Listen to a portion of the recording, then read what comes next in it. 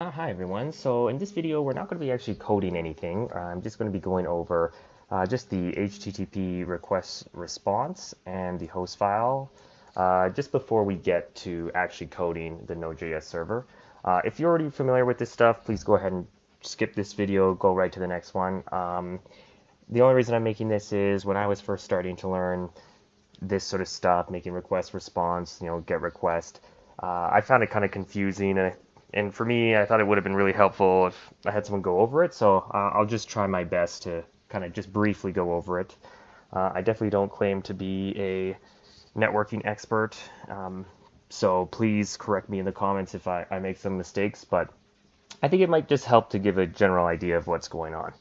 So first, we're going to talk about the HTTP request response, and then we'll talk about quickly the host file.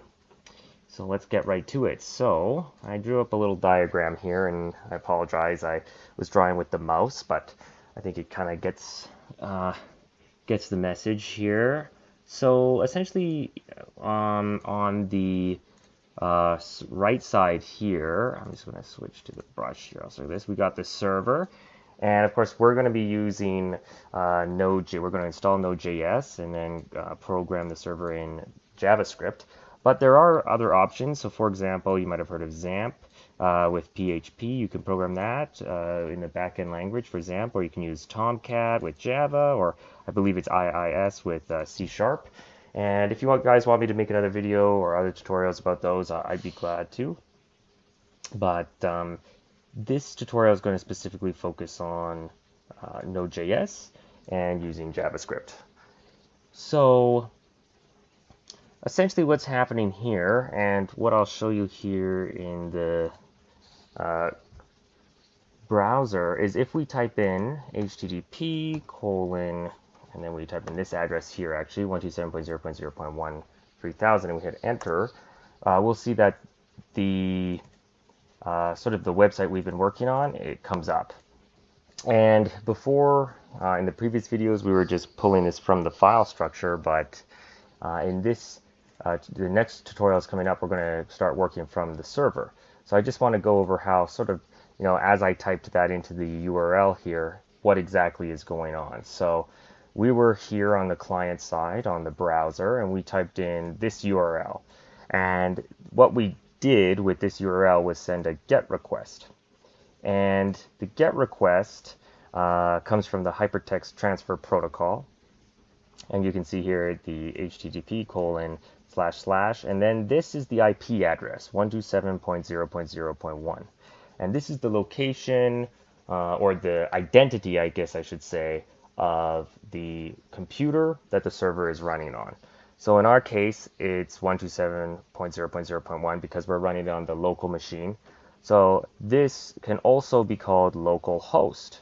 So what you'll notice is if I open up another tab here and I go http:// and then I put in localhost 3000, you'll notice that we actually end up,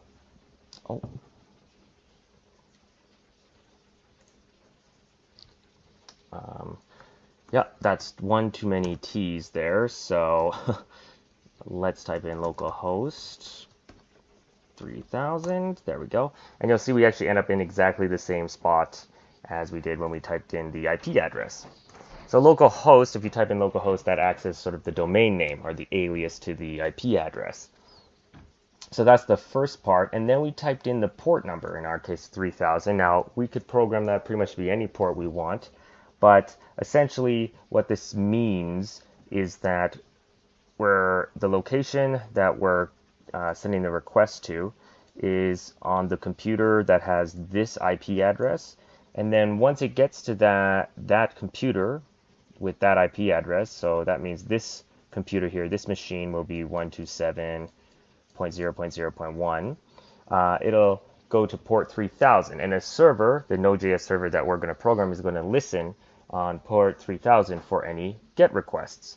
And a GET request, again, is what we're typing in the URL. So essentially, that request comes to the server gets the request, and the server will then serve up the HTML, CSS, and JavaScript that we coded previously to display in the browser. So that's what's coming in the response.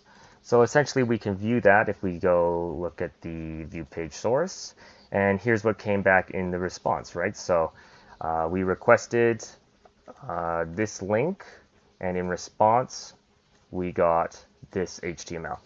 And that's essentially what we're going to be programming with the with Node.js and JavaScript. Is we're going to basically make a server that's going to listen for requests and then serve up the HTML and CSS. So that sort of covers that.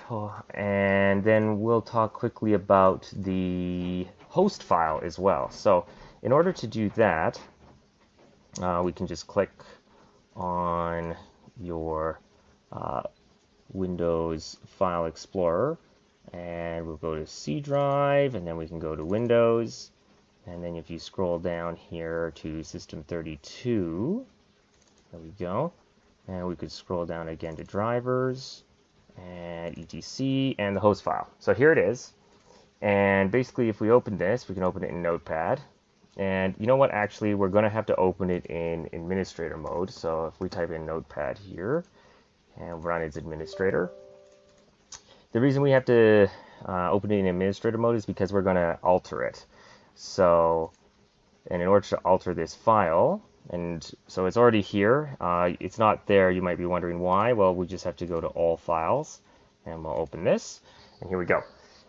We have to be in administrator mode to save, basically make changes here. And so this is essentially acting like a domain name server, and it's just going to essentially translate any domain name localhost, as you noted, we typed that in, and it translates that to the IP address 127.0.0.1. But so we could change this as well. So we could say 127.0.0.1, and then we can change what name. So if we want to call this comment section, now we can just do it like that, lowercase s. We can just copy this, and we're also going to have to save it. So now if we type that in to the browser instead, so paste comment section :3000, you'll see that it also takes us to the same page. And the reason that worked is because we added that to this hosts file. And by adding that here, it created sort of an alias for this IP address, or domain name, I guess. And now we can use that as to access that website as well. Okay, so I hope that sort of cleared up a little bit about servers and the hypertext transfer protocol. We're going to be diving into the code next. So if you like this content, please like and subscribe, and I'll see you next time.